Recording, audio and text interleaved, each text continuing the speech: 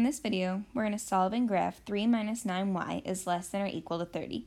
So our first step is going to be to subtract 3 from each side. And now we've got negative 9y is less than or equal to 27.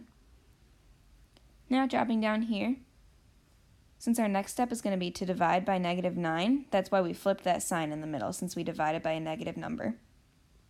So now we've got y is greater than or equal to negative 3.